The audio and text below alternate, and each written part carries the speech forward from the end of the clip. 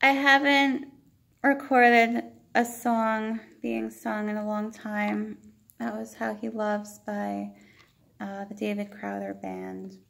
And then Crowther sang it later himself, David Crowther. It's a song that when I first became fully committed to living as a Christian a few years ago, that this was really the first song that really opened me to contemporary Christian music. Before that, I had listened to hymns at my local church and loved the hymns, but I hadn't really ventured out into other worship music. So this was really the first one that really influenced me a lot, and it's such a beautiful song, and I love the words, I love the music, I love everything about it, and praise the Lord.